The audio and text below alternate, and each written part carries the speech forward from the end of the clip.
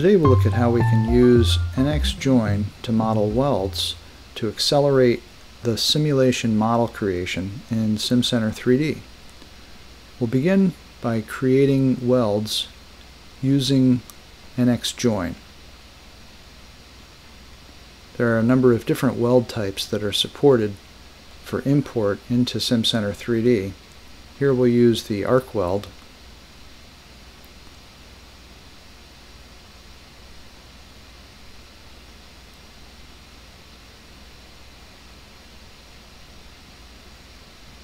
Now that we've modeled the welds, we'll go into SimCenter 3D.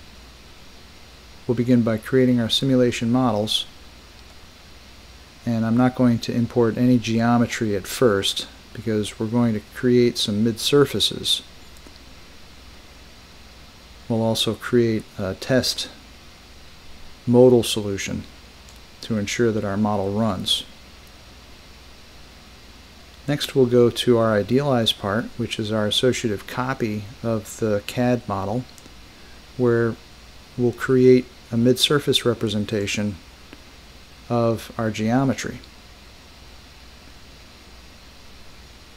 Then we can bring those mid-surfaces into our FEM.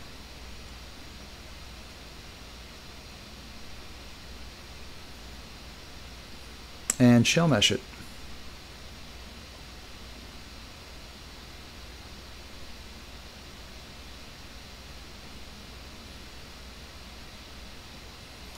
Alright, if we take a look at the physical properties for our shell mesh, what we'll see is by default we're inheriting the material from CAD. This eliminates a source of error for the analyst in assigning the correct material.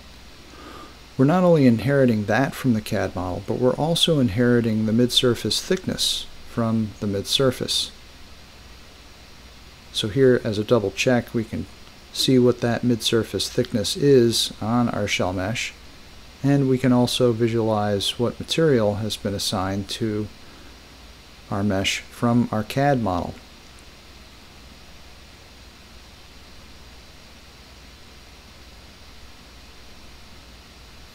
Alright, next we'll import the welds. We'll do that with a seam weld universal connection. We can add the join features. Here we can see our 3 arc welds.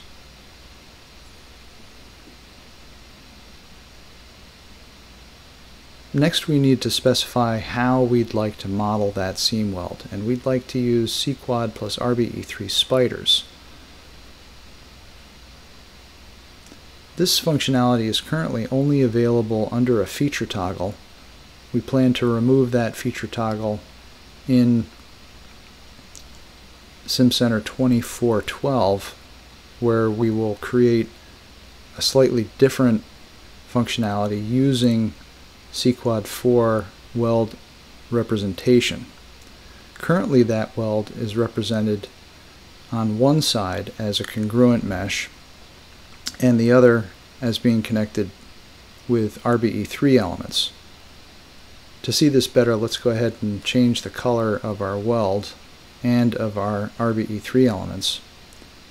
We plan to make this functionality congruent on both sides in the next release in 2412.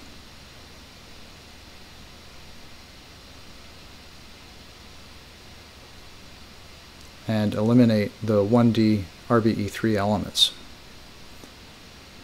So let's do our test solve next.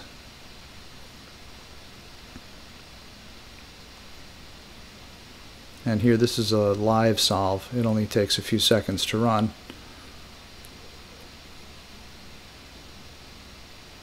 And then we can view our results.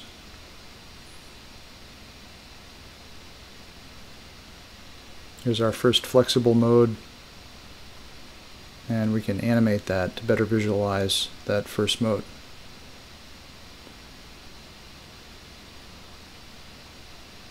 And here we can see that weld is keeping the part hanging together.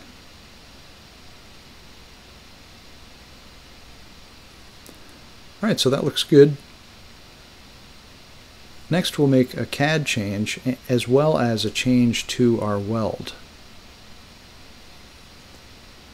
So here we'll go back to our CAD model, we'll go into the expression editor, and we'll make a change to the width of our geometry. And you can see that weld has gotten longer as well since we associated it with that edge.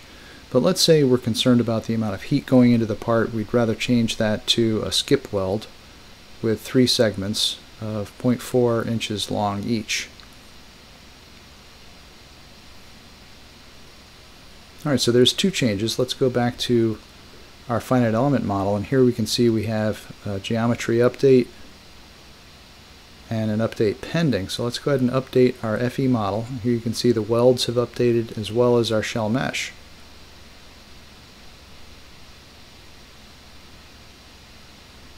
Let's see the effect on our results. Let's go ahead and clone our original solution so that we can maintain those original results and solve the cloned solution.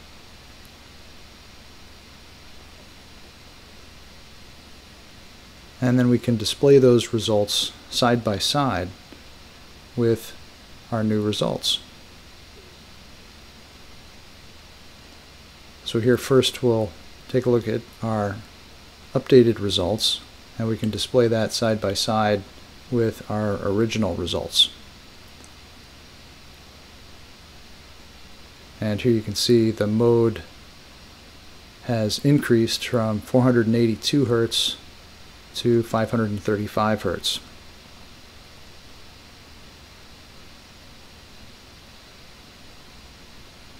And we can also animate both of those to visualize the mode shape.